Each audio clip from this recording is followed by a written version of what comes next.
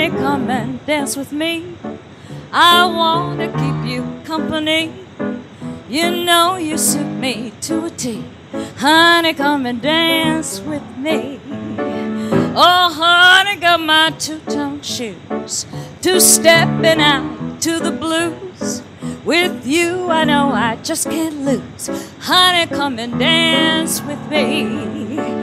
Been working hard all day. Saturday night I like to play. Do you wanna get away and find us a roadhouse band? Oh, wanna be grand, honey, dance with me. You know I love you, can't you see? Do you wanna spend your life with me? Honey, won't you take a chance on a real romance? Oh, honey, honey, won't you come and dance? Been working hard all day. Saturday night I like to play. Oh, baby, make a getaway and find us a roadhouse band. Oh, wanna be grand? Oh, dance with me. You know I love you, can't you see? Oh, won't you spend your life with me? Honey, won't you take a chance on a real romance? Oh, honey, honey, won't you come and dance?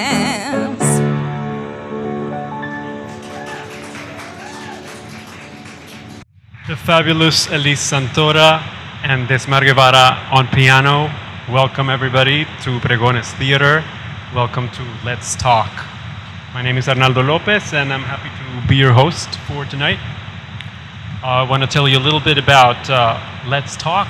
It's really the latest iteration of a long-time tradition of conversation and performance on the stage of Pregones Theater, now Pregones Theater and the Puerto Rican Traveling Theater, giving it a new spin, a new life, and this is the first of many of these conversations that we're having here in the Bronx and also in Manhattan. The format for tonight is artists, friends, scholars who have supported our work and to whom we like to give an insider's perspective of what it's like to create theater. And of course a live audience, you who are with us here tonight in the Bronx, but also for the first time a live streaming audience through our partners in HowlRound. So we welcome you to the Bronx and we welcome you around the nation. The Appalachian Puerto Rican musical Betsy, that's what we're here to talk about, is really the outcome of many years of collaboration between two companies that have 21 years doing things together. We've had previous staged performances, we've had travels, we've had productions showcasing the culture of Puerto Rico and the culture of the Appalachians. I believe that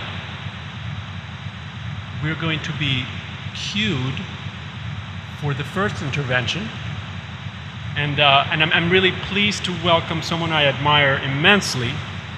She's a folklorist, an anthropologist, and a culture maker. She's associate research professor at the University of Arizona, trustee of the American Folklife Center at the Library of Congress, and executive director of the Southwest Folklife Alliance, which is an Art Plays America finalist for this year, 2015. She's visited and dialogued with the artists of both of our theaters during the last year and a half or so, during the development of the new staging of Betsy that will premiere in April in our theater in 47th Street, Manhattan. And she will frame for us the nature and the contours of this intercultural musical and what that may mean. So joining us from Tucson is Dr. Maribel Alvarez. Welcome, Maribel. Thank you. I was saying what an honor it is for me to be part of this collaboration. I love the work of both of these companies, and it's been a real joy to be a witness to the behind the scenes of love making between the two companies, if you will. So a little bit of a voyeuristic sense that I bring to this experience. But my job is to do a little bit of intellectual framework around what this work represents. I've been asked to read some small portions of the essay that I've been writing. It's a draft, so we still welcome your feedback. All families have secrets, but not all secrets carry the same weight of significance. Some things that people prefer to keep under wraps are nothing more than harmless anecdotes left untold to save the guilty from embarrassment. But there are other secrets that possess the gravitas of life altering scenarios. A facsimile of a birth record accidentally discovered in a box in the basement, or obviously by a visiting relative, or that photograph that hung on the back of the closet for decades. In the musical Betsy, secrets attach themselves like flies to scraps of memory. In some instances, they are revealed in plain sight, but most of the time they are only hinted at, acting like some kind of hunting that one wishes to escape, and teasing and acting in this way on the audience itself. In the opening act, we are introduced to Betsy just as she is about to come on stage to sing at a club in the Bronx, Panorama. She is described by the announcer as incomparable. There she is, bilingual, biracial, urban, an accomplished Latin jazz singer on the verge of fame, the spotlight of self assurance shining bright on her, and she comes to sing a Caribbean guaracha. But soon we learn that the past refuses to wash away and de una manera insolently insists on disrupting Betsy's life. Historical trauma has this mischievous way about it. Precisely when song and triumph ought to command all the attention, ghostly reminders of unfinished family business contaminate the scene.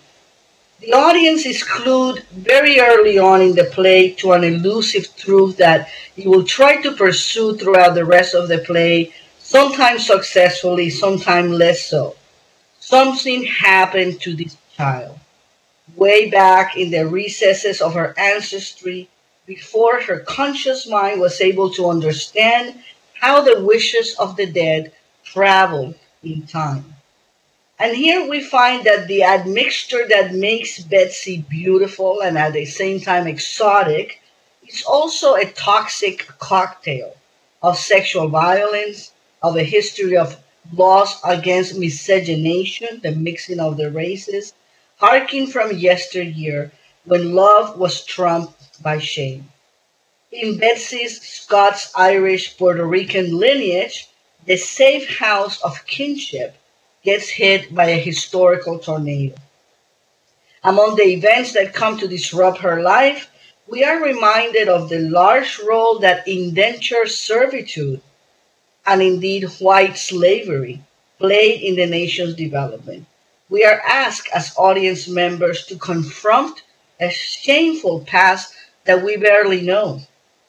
So we begin to learn Betsy's stories through these darkened alleys of recollection that will surprise Betsy herself.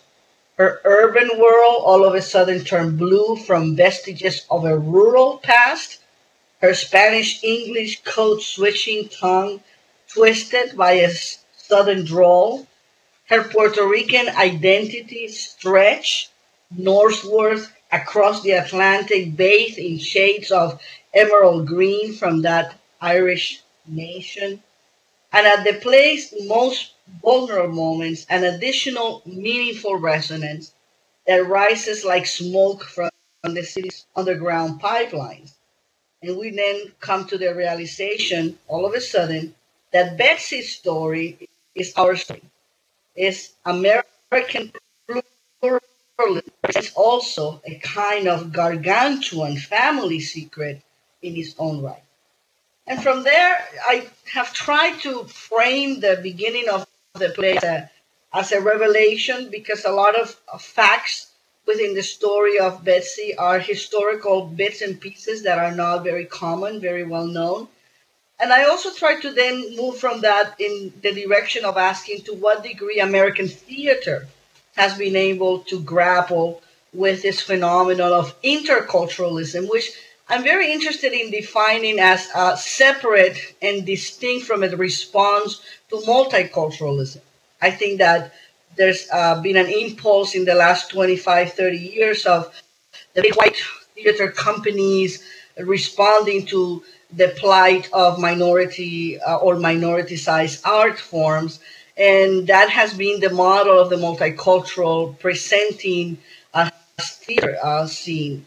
In Betsy, we see this taken to a different dimension where two stories of two often marginalized identities, two minority-sized positions come together to weave even a more complicated cloth of that American identity than a simple, powerful and weak story would narrate. And in that sense, it is complicated because it's not anymore a story about a simple line of inclusion or outreach. It's not anymore a story about a simple realization of one's blind spot about race. It's the story about the intermixing of marginalities and positionalities in a way that causes a deeper resonance of the spirit and of the spiritual truth that are being worked through the characters. Like I said, I think that that's been a really interesting experience for me as a writer, as an anthropologist to observe. And I believe that what we will see in the play is this intermingling of the personal story of Betsy and her own family ghost, accentuated in having an echo into the larger story.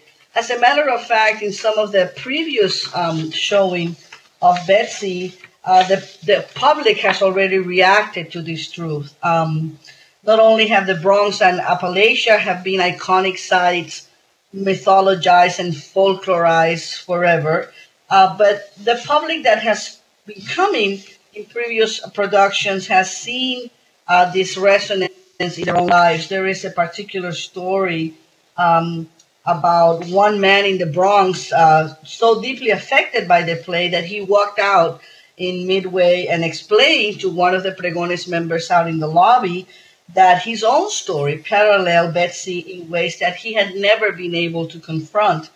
And yet we know that impact and steering emotions in this way, the kind of message that we are used to hear about outreach to vulnerable populations is not all of the story for companies like Roadside and Pregones. That there's a desire to extend meaning making in a different kind of metric of impact that reflects also on the ability to make art out of these scraps of memory, out of these sort of fragmented stories in neighborhoods and mythologized and stereotype areas, with the specificity of colors and music, banjos and cuatros, musics and movements and rhythms, baladas and guarachas, that challenges an aesthetic that we have been so unfamiliar with, and that represents in so many ways our present reality and our future as we continue to move in the 21st century. Those are some of my thoughts at the moment. Thank you so much, Maribel. We really appreciate it. I hope that you will stick around for the live stream. This really helps us put into context, and we will continue to dialogue with you. Thank you much. So, thank you, everyone. History, trauma, memory, ghosts in the closet, but also possibly the opening into an intercultural moment that is new, to a different kind of mixing, and to a creativity that really is navigating different kinds of connections. So a lot to think about, and we're gonna now ask Dudley Koch and Rosalba Rolón to join us. Dudley Cook is the director of Roadside Theater, and Rosalba Rolón is the artistic director of Pregones Theater. And they're collaborating as directors and dramaturg writers for this production. So, anxious to hear a little bit about the idea of collaboration, both in terms of the collaboration that the two of you have led for both of these theaters, and maybe a little bit in the terms that Maribel is suggesting, that this intercultural moment is different and that Betsy is an example of that. Well, it seems, was it 93 or 94 when we got started? One or the other. One or the other, I think. And it was kind of a brilliant move, I thought, on Pregones' part, because we'd been introduced, but we had never been to the Bronx. We're from the mountains of Central Appalachia, and that's eastern Kentucky, southern West Virginia, southwest Virginia, and upper East Tennessee. So it's a pretty isolated place. There's no public transportation. The closest airport's a couple hours away, no bus service. So here we were going to come to the Bronx. Now, we had been performing around the country, so it wasn't like we'd never been away from home, but we had never been to the Bronx. Now, one reason we got interested in the Bronx, back there in the 80s, the government would put out the poverty statistics, right? And Central Appalachia, our home, was always at the bottom unless the Bronx beat us. And so we were flipping back and forth, who's the poorest neighborhood? And it occurred to us that the people in the Bronx must be our cousins. So we said, we will go to the Bronx, and the brilliance that Pregones did, we had no idea, nobody knew us, but they made the event mountain to mountain. They didn't say Appalachian mountain to mountain, they just said mountain to mountain exchange. So the mountains come to the Bronx. That was the advertisement. So who knew what mountain that might be? Thank you. Well, this is really a love affair that has taken, 21 years, and I feel that we're on an ongoing honeymoon between the two companies because it's a constant exploration of each other in so many amazing creative ways. And when we wanted to way back, bring Roadside here, and then they brought us to Whitesburg, Kentucky, to perform one of our plays.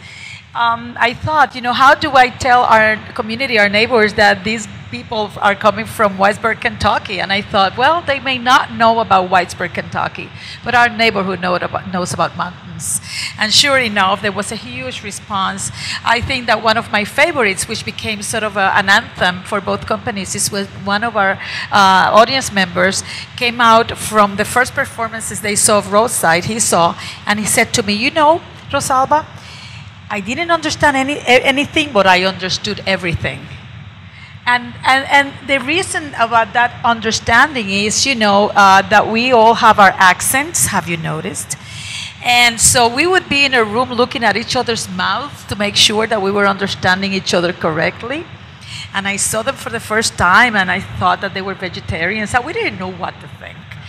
And they thought, that we were going to the mountains, and they're saying, well, there are no Puerto Ricans around here. And then we go there, and then a busload of Puerto Ricans from Tennessee drove 5-6 hours to go and see the work. And we knew that we were on to something special. And that's why we have kept exploring. So this is our third piece together. We did our first big piece in collaboration with Jumbo Productions, Jumbo Theater in New Orleans, African-American troupe. And we worked for 6 years on that project and toured 17 states, I believe, at the time together. We also did put together a children's show with Run Stories. They're going to be run in a moment.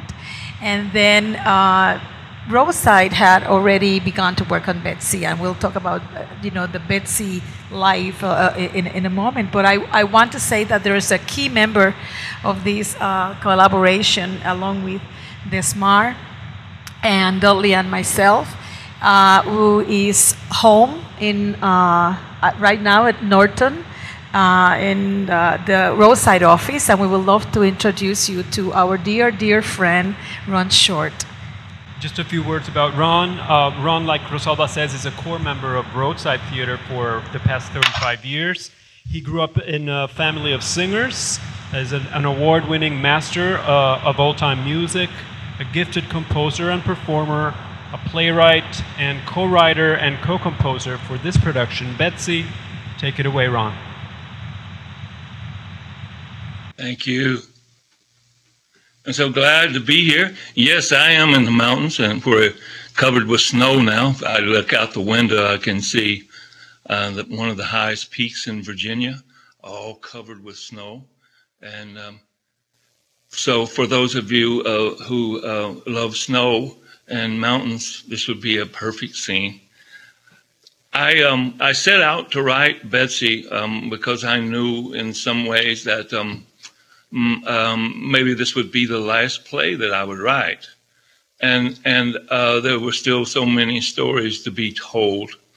And but yet, somehow in all my long career, I never managed to get farther away than my family. I couldn't get to the big stories until I told the family stories. And then I began to realize, I began to understand as we went along that the story of my family is the story of America. The story of your family is the story of America. These stories just haven't been told.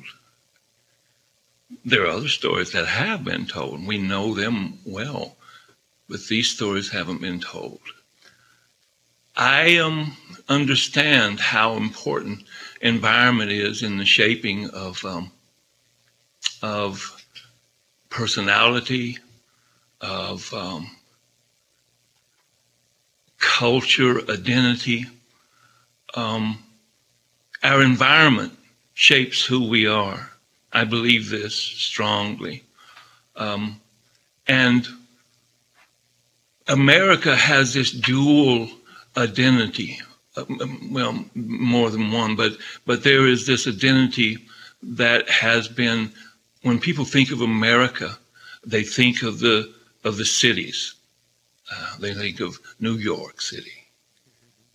They think of Chicago and LA. But, you know, there is an older story, a much older story. Living in a rural environment, looking out at these mountains, seeing these mountains every day, you get a sense that the world that we live in is more important in some ways than those things that we build for ourselves. The world of the mountains around us,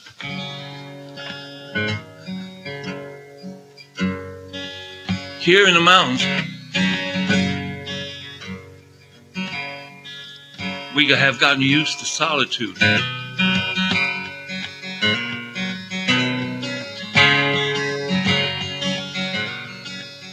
And it's been that way from the beginning.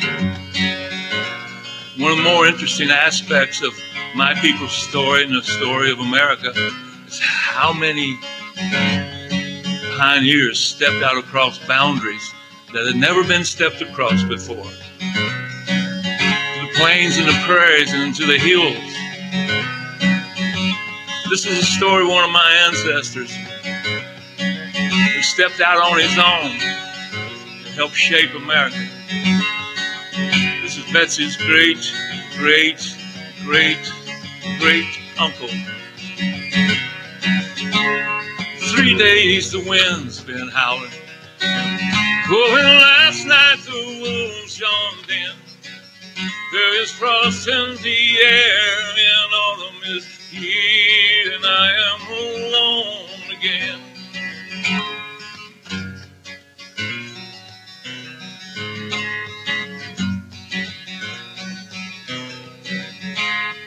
Today I saw a red-tailed hawk.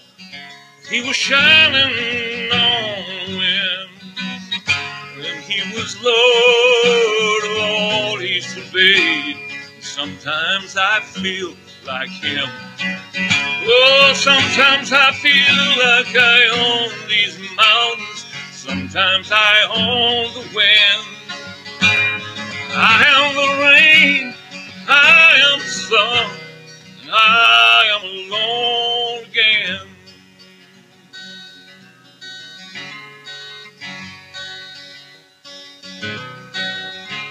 I trekked through the gap at her moon to the Ohio country.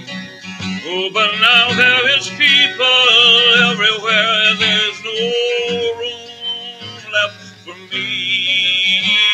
Somewhere deep in my memories, in Ireland's green fields, I roam free. It was a different place, I had a different face, but it was still the same old me. Sometimes I feel like I own these mountains. Sometimes I own the wind. I am the rain, I am the sun, and I am alone again. Oh, sometimes I think the Lord never meant all this for me. And then sometimes I think, well, maybe he meant everyone should be this free.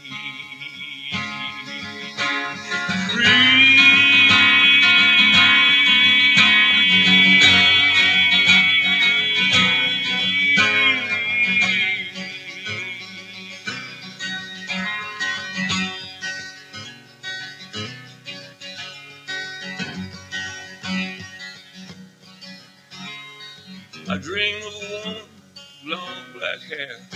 She helped me become a man. Her and the baby died last year. I am alone again. No, I don't think I'm what you'd call a Christian, but I pray every now and then, 'cause I have seen the face of all that is holy. A red-tailed hawk on the wind. Sometimes I feel like I own these mountains. Sometimes I own the wind. I am the rain, I am the sun, I am alone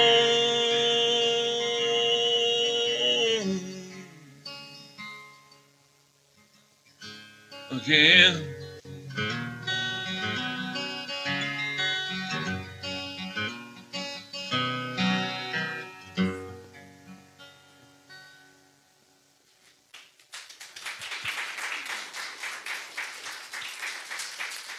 Ron Short, coming to us from Roadside. Thank you, Ron. You're welcome. So, Rosalba, we have a good sense from this beautiful performance of one of the hearts driving the story, and we'd love to hear the other ingredients. Sure. You can imagine, I mean, working with Ron is one of the privileges of my career, really one of the highlights of our collective career is working with this man. I get emotional.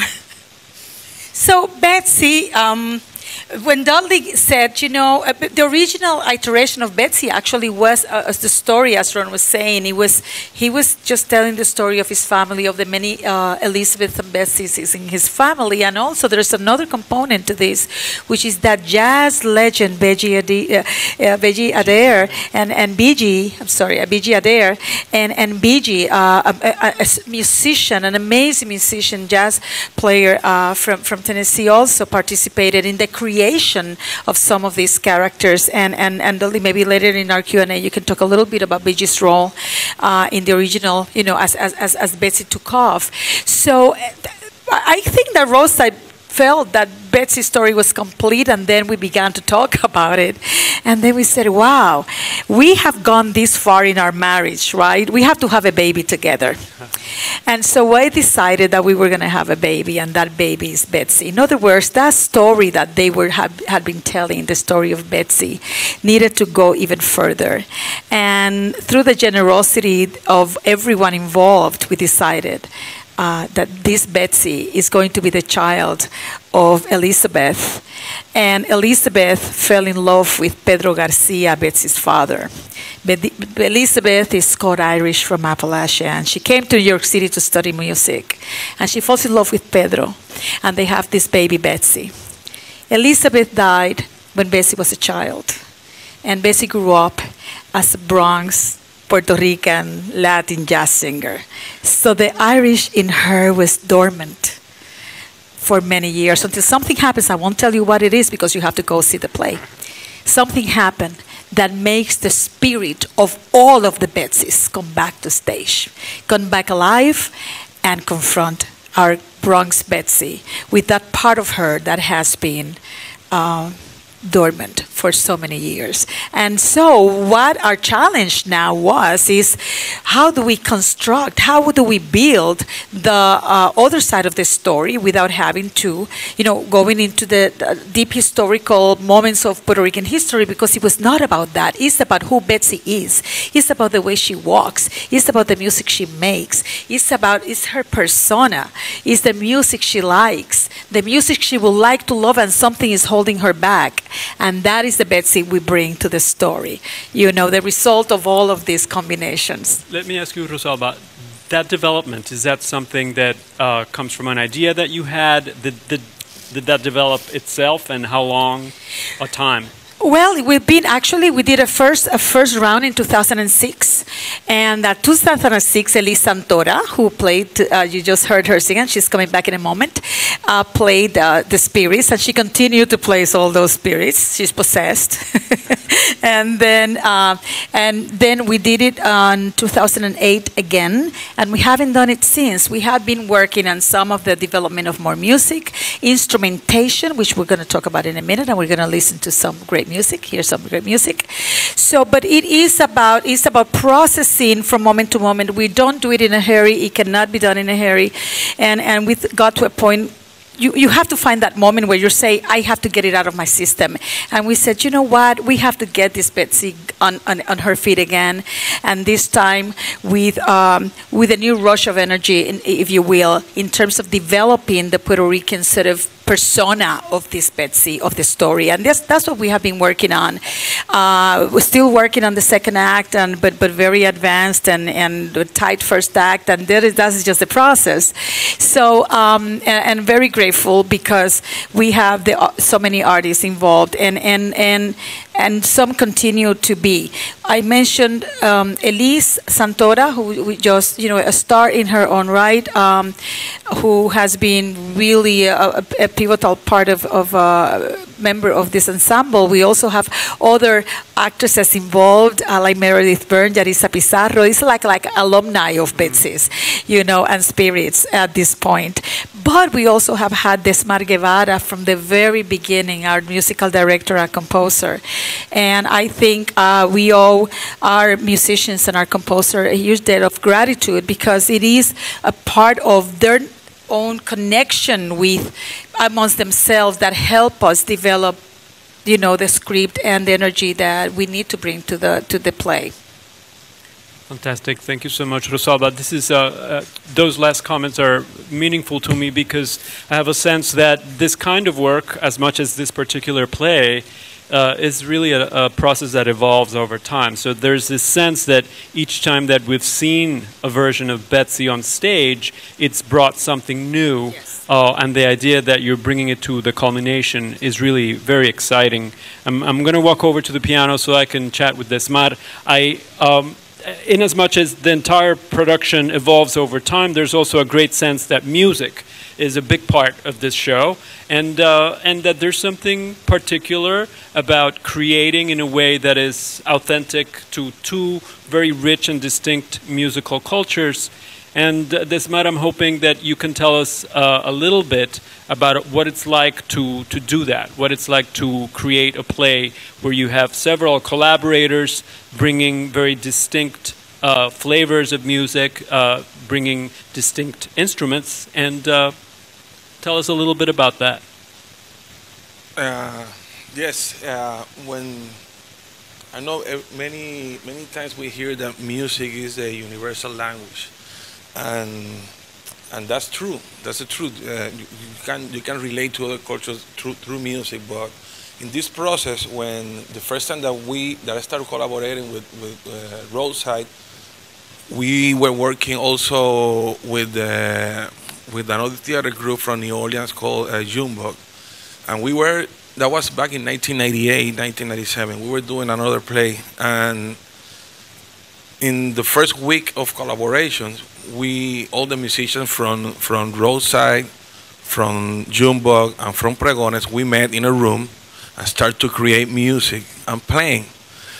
And for 2 days, nothing happened, and we weren't communicating because everybody were defending their own music, until we stopped one day and started to listen to each other's history and stories of how we became musicians, how this music came to ourselves. And after we did that, we started playing, and literally magic happened.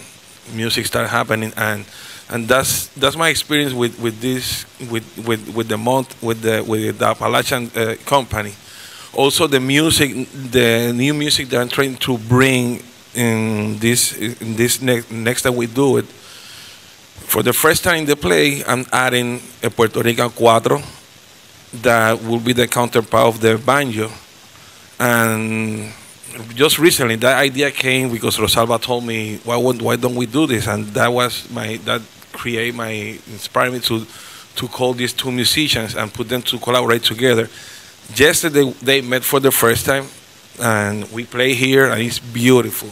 Beautiful. Also, the history of the instruments is very similar, because come from struggle, come from oppressed people, and that music is from the mountains, and it divides. For example, the Jíbaro music from Puerto Rico, it comes from the melodies varies from towns and towns. And I just learned yesterday that the banjo tuning is a different tuning from town to town. So there is a similarity. We just need to listen to each other first and then come together. So I would like for you to have a little taste of what I had yesterday. If it's possible, we would like to bring Antonio Guzman and Sylvia and to play a little bit of what you're going to hear in April.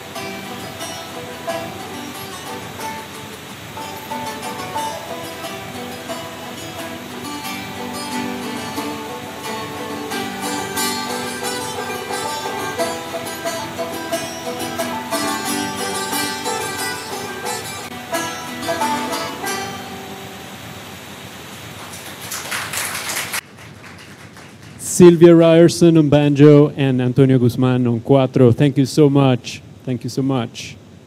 Let me tell you a little bit more about them.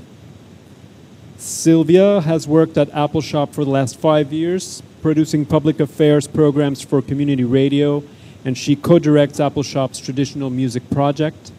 Antonio Guzman was born and raised in Puerto Rico, and he's a freelance guitarist in the New York City area, and we are happy to have them in this particular production. Thank you both.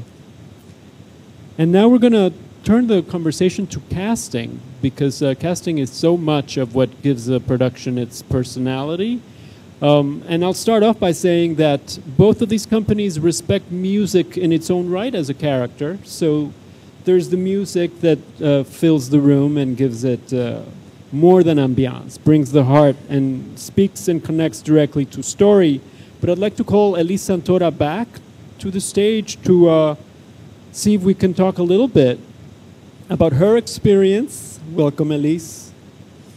We'd like to know more. You've had the fortune of being in this play, knowing this evolving production. Yes. Through a number of years. You were Spirit. Yeah. I think at one point you played seven ladies. Seven Yes. ladies. And that was before Act 2. And now it's 3. Yes. So tell us more about those 3 characters. You know, the exciting thing about this is really that I get to sort of be these people that came before her and sort of unveil the history of who she is in real time. So I'm sort of I get to be the character that puts the pieces together of something she didn't even know she was missing. And these women are the women that encounter what Maribel and Ron spoke about, which is these women went through a history of being indentured servants, having to sell themselves, never owning property, to actually eventually owning property and raising their children in harsh mountainous regions, fighting poverty, fighting being a woman at that time, and fighting for their children ultimately. And the interesting thing that I want to highlight about doing this Spirit is that Spirit turns into all the Elizabeth and Betsy's that came before, her actual ancestors. And when I was doing the rehearsals, there was you've heard some of the music. It's just beautiful. It feels like a heart pulse. And so what happens is that during rehearsal, I'd be in tears trying to sing a song. All the songs that I sang just seemed to hit me so deeply. And so my question during rehearsal to Rosaba was, because I'm Puerto Rican and Cuban, and I got nothing. I like the Irish people fine, but I don't really understand why I'm so connected without even having to do that much work as an actor. And come to realize in the conversation with Ron and Rosalba and Dudley, we came to the conclusion that it's because we were all colonized. We were subjected to oppression by colonialism. We Puerto Ricans know the oppression of that. We know not owning. We know the idea of being estranged. We know the idea of being an immigrant. It was all, and we're connected to the land. A lot of these women are so connected to the land. And that was what I was hearing and feeling in the music. And so that my work was made very easy by the music, which is another character. And there's the genealogy leading up to Betsy, and yes. What do we know about the new Betsy? Yeah, so we get all the way to the mother of Betsy, but we really kind of need to know who Betsy actually is going to be. Yes. We will know. Right now, we're going to make the big cast announcement. First of all, let me tell you for a moment about Elise. Elise is a huge star, a member of our ensemble for many years, a staple of the Broadway scene, an incredible, amazing artist at all levels. And we kept thinking, okay, so in this new life of Betsy, we need a match. And so, we would love to announce tonight our new Betsy. our own Bronx bred spoken word hip hop artist, singer, dancer, star, Caridad de la Luz La Bruja. And here she is.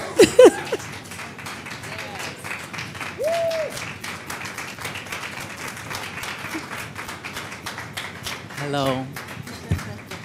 Maestro?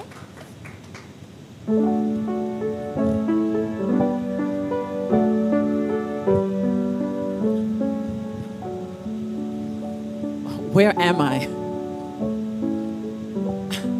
I mean, okay, what are you trying to do? Betsy this, Elizabeth that. I'm a Garcia. I'm not a swindle. None of this is me. and you and him and them are not my people, as you know. So let's just end this madness, okay? Bye. Okay. Just for the sake of argument, what happened to Swindle? After all, according to you, he was my great-great-great-grandfather. He disappeared into the wilderness before Betsy's baby brother Wesley was born. So Wesley never knew his father? No, he didn't. And Elizabeth rarely spoke of him. When she did so with bitter tears and warnings regarding the reckless and foolish nature of all men. I came to this country an orphan, a refugee from Ireland's green shores. A woman alone has only two choices: to be a wife or a whore. I decided that no man would own me for more than an hour at a time. I know that many will condemn me, but I claim my life as mine. My children will never go hungry. I saved my gold and I planned. Together we will leave the city and go to the Cumberland land. Oh, the Cumberland land holds me close like a lover's hand. And now I lay me down to rest in the arms of the Cumberland land. Now JC, he is my eldest. He's ashamed of me, it is so. But the others still call me Mama, and I hope they will never know. Last night I dreamed of the green hills of Ireland, and I woke with a fever in my head. JC prayed for me most of the day, but I will never rise from this bed. Oh, the Cumberland land holds me close like a lover's hand. And now I lay me down to rest in the arms of the Cumberland land. And now I lay me down to rest in the arms of the Cumberland land.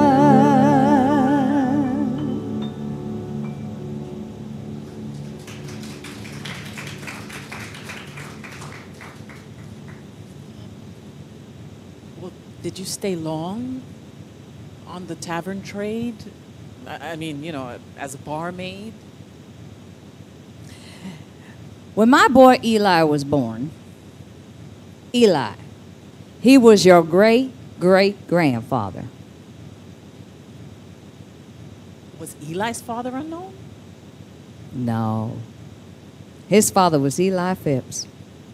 He stayed around just long enough for me to bear another boy. Shortly after that boy's birth, he sold me a parcel of land for the sum of $18. 9 acres on the waters of Elk Creek. Yes, indeed. Tossed and battered on life's stormy seas, lies and dreams both believe.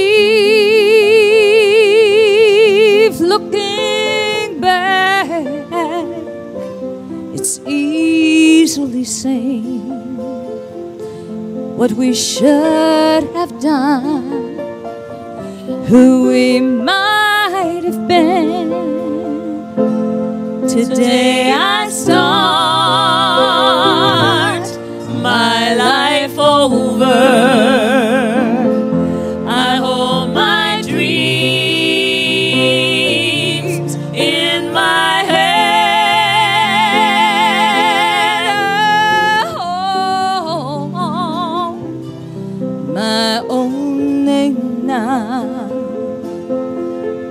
I own my own land. I tell myself, and no one but me will pay the price for how I've lived. But when I look in the eyes of my children, I see my whole life staring back at me. Today I start my life over. I hold my dreams in my hand. Oh, my own name now. I own my own land. I own my own land.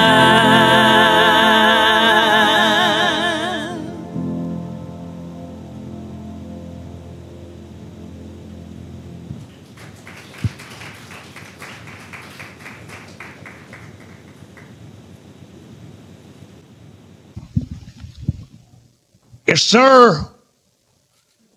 That there's my Betsy girl.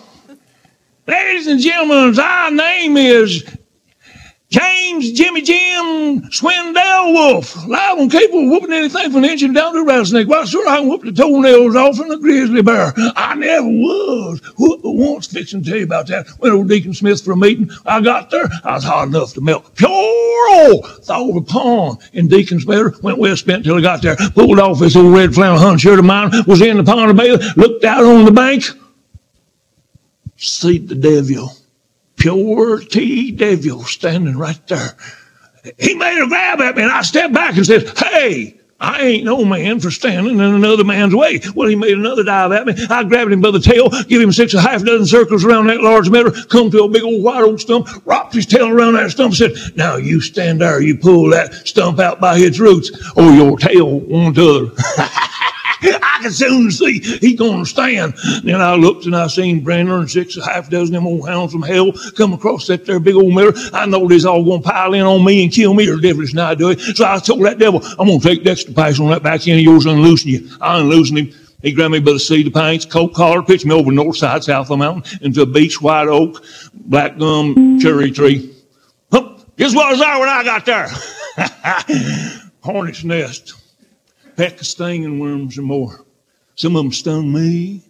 Some of them stung Brenner. Some of them stung them old hounds. Went on down the road. Met that pretty little red-dressed Betsy gal of mine. Yeah. Ain't he an awful sight? I am.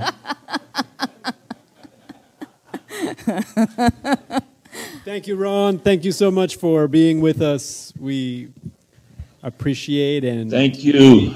get a good sense. So lovely to see everybody. Thank you so much, and to see Elise and all of you again, and to meet this wonderful, talented young woman. Thank you. Thank you. And we're going to open it to the audience, and I welcome everybody who was up here before to join us again, and see if we can get some additional talk going.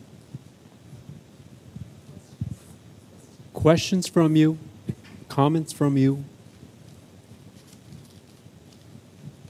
Maybe I can, I cannot turn on the house, right, because of the camera. Questions or comments or doubts? You know you want to ask something. Go ahead. Christina,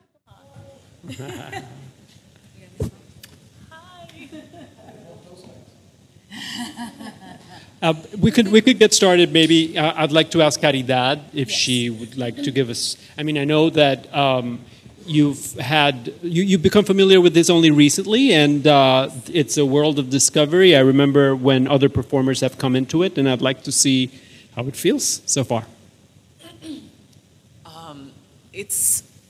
I feel like not only in the play is Betsy visited by spirits and there being a message, I feel like there's a message for me personally, that it came at the very right time for me. So I really believe that this is, kismet and meant to be, and I'm so honored to have been chosen. And I mean, I could get emotional too, and I haven't even learned the whole play yet. But just what I know that it means to all these people and the trajectory, to know that it's based in a story, that's real, and that it comes from the mountains, and to be connected to both the mountains in Puerto Rico, to the mountains in Appalachia, or Appalachia, or I'm still learning how to say this right. It just means so much to me to be able to join these worlds and to be chosen to represent, this character is just beyond amazing. And I am so, so grateful. And I hope to do it justice for those generations that are alive and those ancestors that are watching, because I feel the spirit of it, and it's a blessing. Thank you. Thank you so much. I have a related question for Dudley and Rosalba, which has to do with when you cast somebody, when you've had worked with somebody like Elise for some time. And I'm curious, how much does that feed back into the development of this evolving script? And in the case of bringing in Caridad only recently and had a chance to have some work sessions, what that's like? Very much so, and actually, at this time that we have been working on reworking the first act, actually, we invited Elise into the conversation because we knew not only what the challenges were for us, but also for her as an interpreter of this character. What does her memory tell her from her first participation in it? So it's been a great conversation to have one of the performers in the room as we developed. And then, of course, Ron, who has been a performer on the piece as well, a creator of the character of the man that is yet to be cast. Then Ron also has participated in contributing some notes and things that we need to know. So I think that this Betsy that you're all going to see in April, remember April, from the 8th through the 26th at the Puerto Rican Traveling Theater, that Betsy is going to have a great mix of ingredients, not only from Dudley and myself, but from the performers as well, which is amazing. And I'm really looking forward to working with Caridad because, as I said, we have said Betsy is this Latin jazz singer, but I have the feeling that this Betsy is also pulled by hip-hop and pulled by spoken word, and we want to see where that Betsy is going to take us next. So this is great. And the gift of these two musicians, I can't imagine what has begun to, he has us fantasizing about where this is going to go. that's my take on it. Yeah, you know, like we said earlier, this began as a one-person show, Ron telling and performing his family history.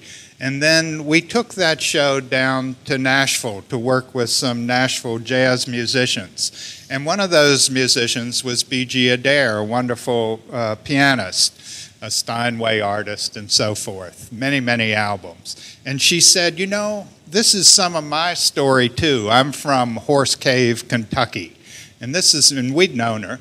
And she said, I want to get my story in. So we got BG's story in, and she composed for it. And then we said, well, we got to take this up to our friends in the Bronx, and they'll tell us how we're doing. And we came up here and performed it in the little White House over here, packed. You couldn't get in. And they said, we like it, and some of our story is there. So this is just growing, and with Caridad, it'll grow another layer, and that's how we make art. Over a long arc of time, we've been collaborating for 21 years. There's really no hurry as long as it keeps getting better. And also, of course, the layers of the music, because we're on our way to the mountains in another 2 weeks to work some more, work with Ron for Desmara and Ron to work together and work on some more composition. And then all in a room together. This is not just director, actor, you know, like I tell you what to do and you move. It's about also doing it together with a degree of integrity and love for the piece. So, you know, that's a little bit more. I really would love for all of you to come see it, and please don't be shy if you have any questions or comments or anything. And we'll talk some more after this, but we certainly would love to get your input, or anything that you think might be missing, or if you want to share a story, that's great too. Any hands, please?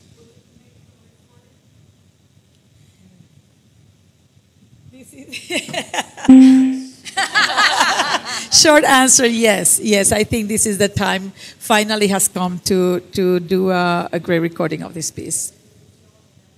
Yes.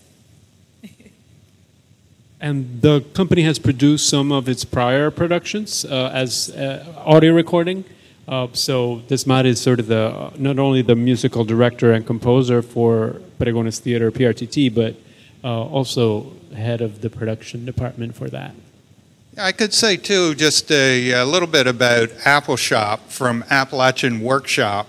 Roadside Theater is one part of Apple Shop. And Apple Shop began in 1969 during the War on Poverty. And the idea was to train young people in film so they could get jobs. These are young people in poor communities so that they could get a head start on some jobs. So from that little beginning in 1969, just a job training program, it has grown into this Appalachian voice. So we have our own record company, our own radio station. We make a lot of documentary films. We have an archive. We publish. We have photography. And, of course, the theater. But it began as just a little idea. A head start, economic opportunity.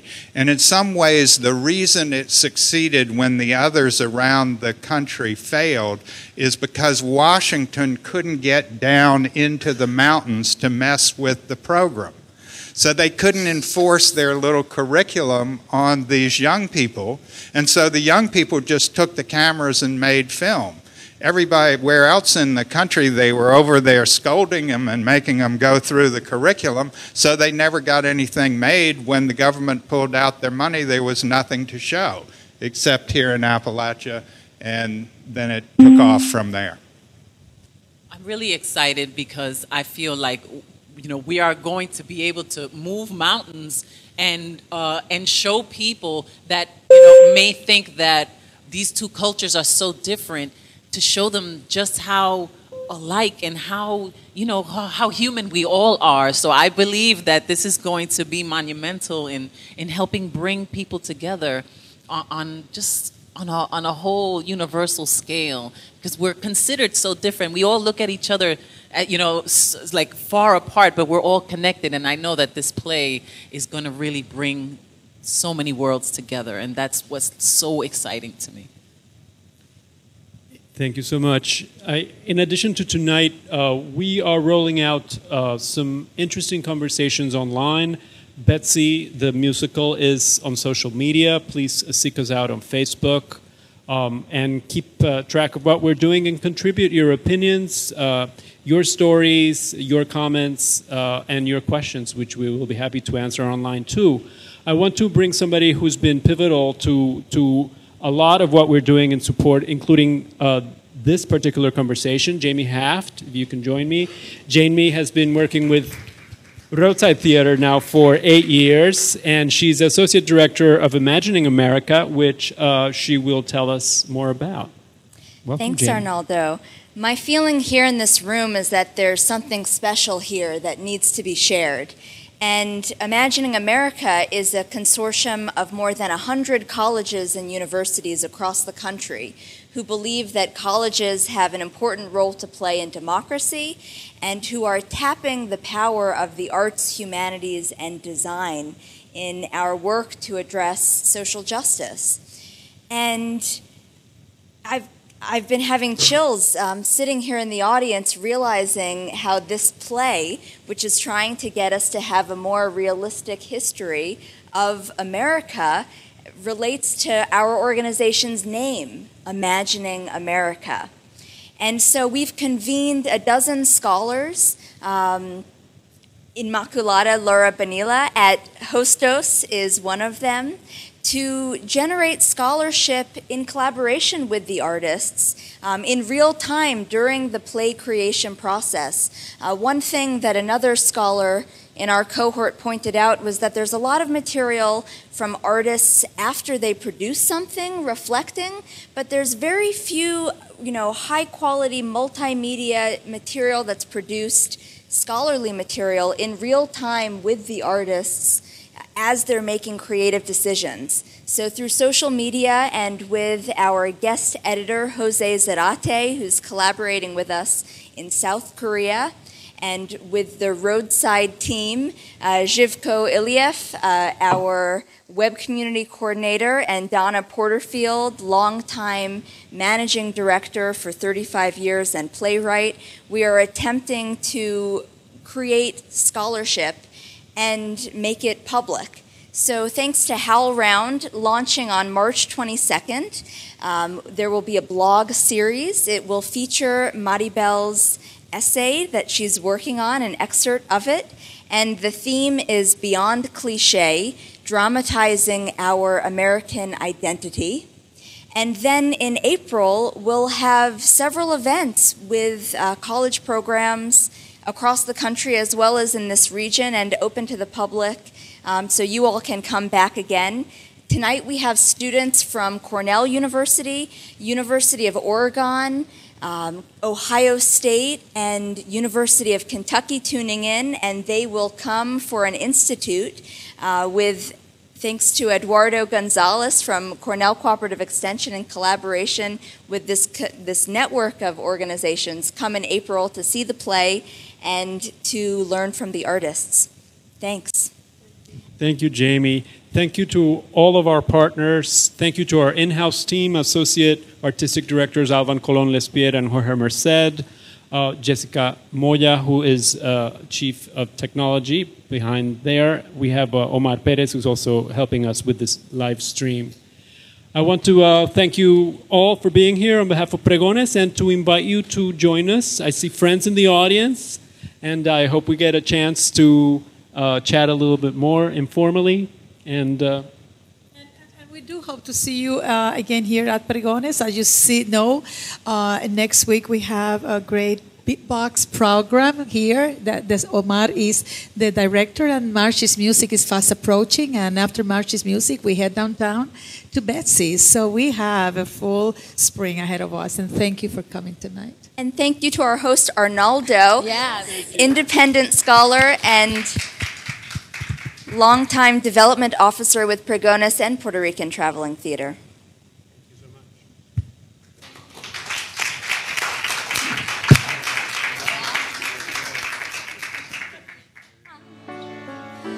And I lay